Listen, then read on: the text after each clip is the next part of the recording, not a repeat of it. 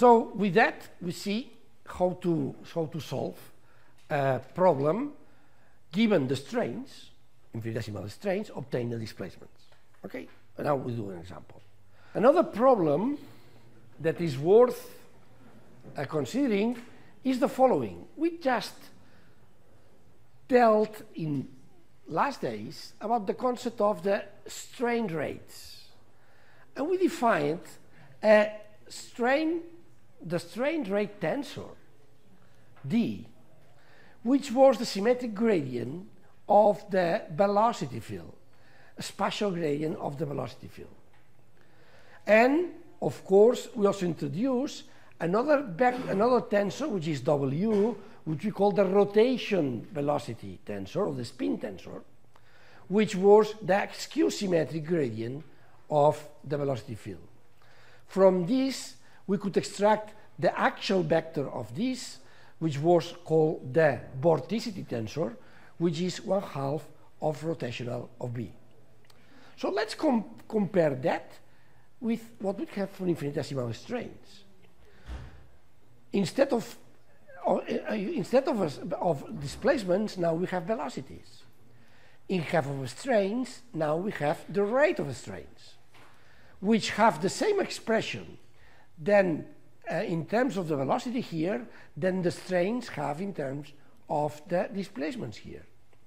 And also we have the vorticity, the spin tensor, which has the same expression in terms of the velocity than the rotation tensor had here.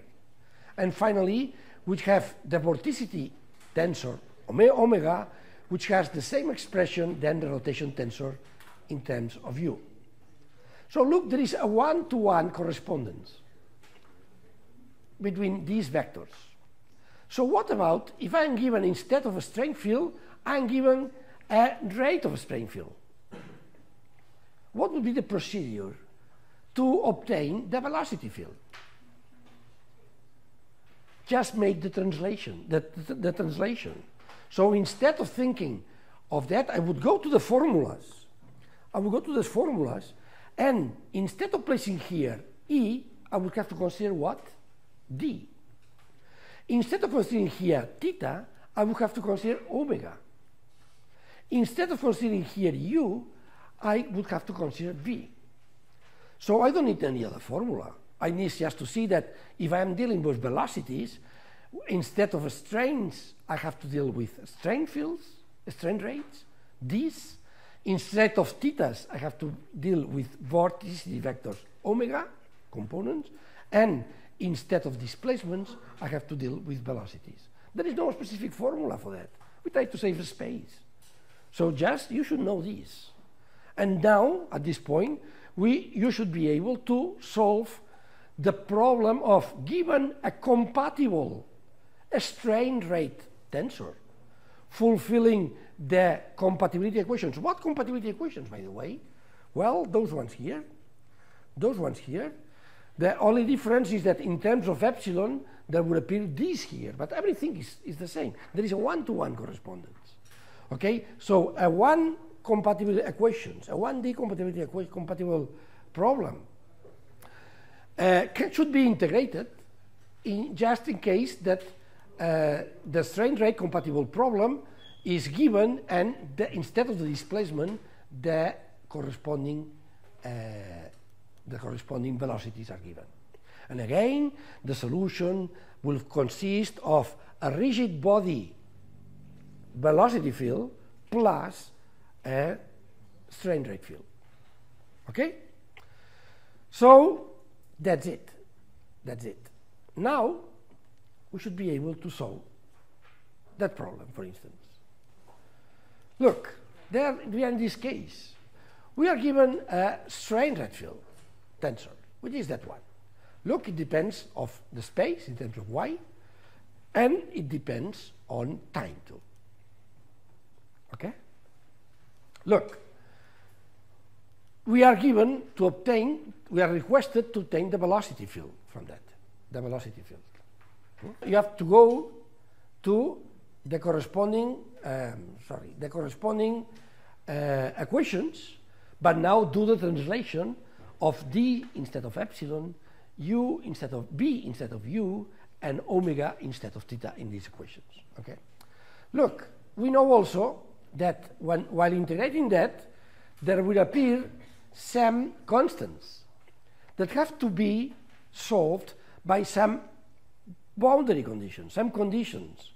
Look, these are the conditions. It said that at point 111, the resulting velocity field takes the value 2et, so here you see the time appears, but the space, since it's fixed, then there's no space here. And then also it's given that the vorticity at the same point, could be another point, but in this case at the same point, takes the value 0, 0 minus TET. So they are given conditions for determining the constants appearing in the integration. Okay? So we consider that correspondence. Okay?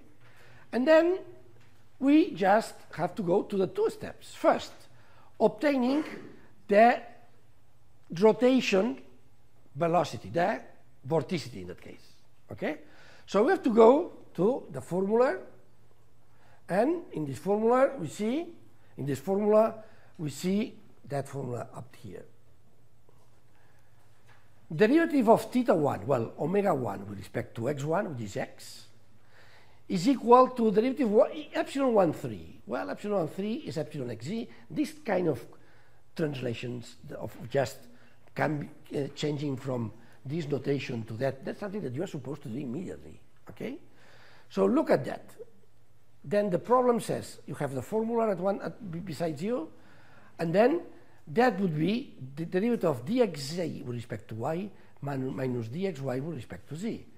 Look, dxz is just 0 because is that the xz is 0. So all the xz's will be 0.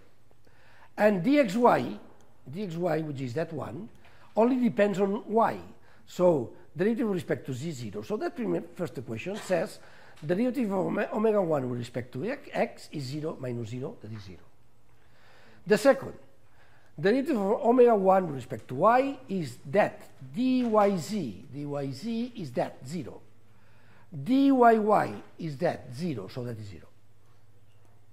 And the third one, the derivative of omega 1 with respect to z is dzz with respect to y. Well, dzz is not 0, but it doesn't depend on y, so it's 0. And dzy is that, is 0, so it's 0. So, look, quite easy. We have to find a function, omega 1, which is a function of x, y, z, and t, whose three derivatives with respect to x, y, and z are 0. How is this function? A function of just t. So omega 1 is a constant function, c1. Okay? So let's look for omega 2. Omega 2,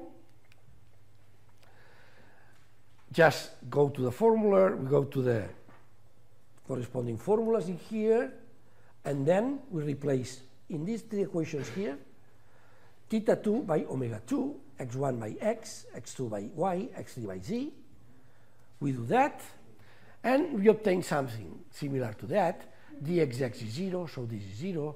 Look, the only way to, the best way to do that is look which are not 0. For instance, that is xy and zz. So look where xy is in here, and that could be 0, or could not be 0. But since in that case is differentiated with respect to z is 0, and this z appears here, that could be 0, but non-zero. But since it's differentiated with respect to x is 0, so everything is 0. Okay, that's a faster way to do it. So finally, omega 2 is just a constant 2. Now look for omega 3. Again, we look in the formula for those components which are not 0, xy and zz. xy, which is that, and zz, which is that. xy, dxy. The derivative of dxy with respect to y, that is not 0. That is not 0 because dxy depends on y. We have to differentiate with respect to y. This is just t squared ety. So here is t squared ety, And xy, what is xy? Xy is 0, but this is differentiated here with respect to x, so it's 0. So look, that equation says that the omega 3 is a function of x, y, and z. Okay? Derivative of omega 3 with respect to x is 0. What does that mean? Omega 3 doesn't depend on x. Derivative of omega 3 with respect to z is 0. What does that mean? Omega 3 doesn't depend on z. So omega 3 only depend on y. So now I have to solve that function. Find an omega 3 function that depends on y and t, it is like a constant, whose derivative is minus t e squared ty. So it's a primitive, the result of integration integrated with respect to y of that, and that is trivial integration, is minus t ty plus a constant c3 of t. See? So finally, I obtain this solution here. Look that there are 3 constants here, c1, c2, c3. Now I can just replace the solution at 1, 1, 1. How is at 1, 1, 1 the solution?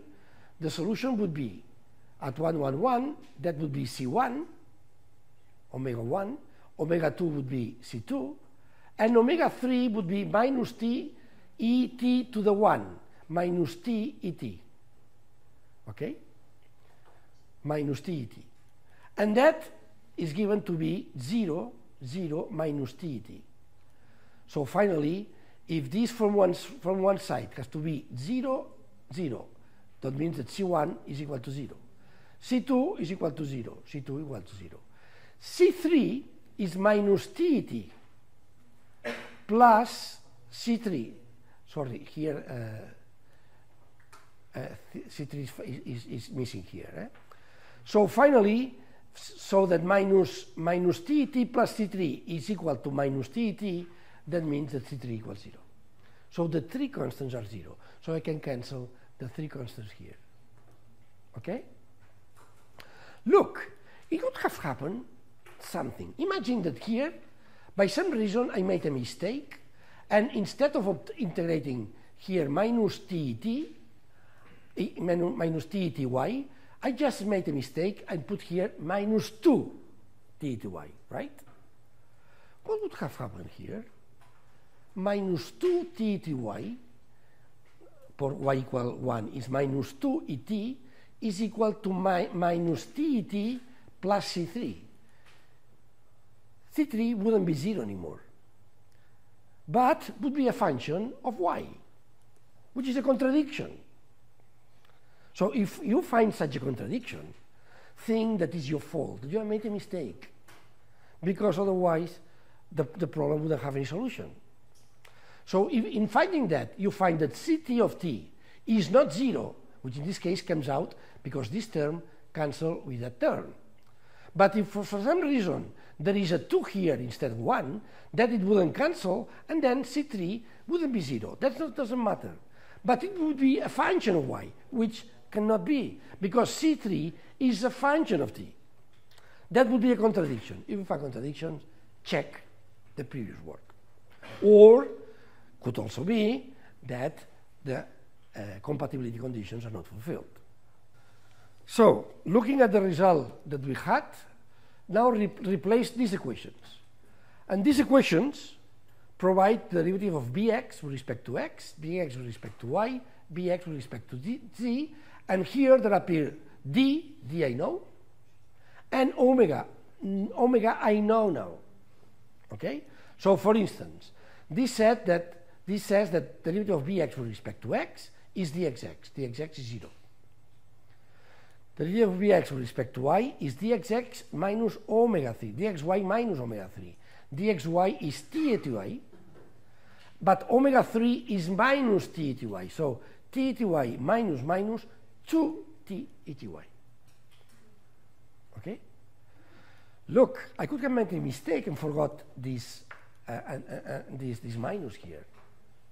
I have to pay a price for it. Let's see. So, finally, the derivative of Vx with respect to z is dxz, which is 0, plus omega 2, which is 0, 2, so 0. Finally, there is a single equation here. Again, that says that bx doesn't depend on x, doesn't depend on z, so it depends only on y. So bx can be written as integral, a primitive of this function, which is 2 ety trivial plus a constant. C2, vy, we do the same. We are replaced, we see just that we have to be concerned just where there are xy, zz, and omegas. Xy is that, t to y. Omega 3 is minus t to y. The sum of that is 0. Dyy is 0, and dyy minus omega n is 0. Look, the three components are 0, so that means that vi is, the three derivatives are 0, so that means that vi is constant C prime of 2. Look, I call them C prime because they are not the same ones, are different constants. And the third one provides this equation. The derivative of Vc with respect to x is dxz, xz is 0, no problem, omega 2 is 0, 0. dyz is not 0, dyz, is 0, is that 1, which is 0, plus omega 1 is 0, so 0, and the third one is just dzz, which is t dz. Okay? So finally, I obtain that that's a function that depends only on z, and it's t e t z, the primitive of t e t z, which is e t z plus c prime of 3. So the solution is now that one, with three constants, c prime 1, c prime 2, c prime 3. To determine the constants, what do?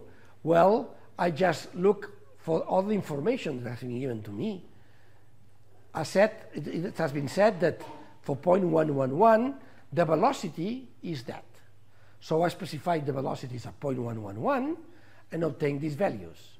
And then I just plus the constants. And then by looking at these equalities, I see that for t equal 1, this cancels with that, so c prime 1 is equal to 0. For x11, this is equal to that, so c prime 2 is not 0. And for z equal 1, these terms cancel with that, so c prime 3 equals 0. So finally, the velocity field is that one, specifying the constants, c1 equals 0, c2 et is that, c3 etz.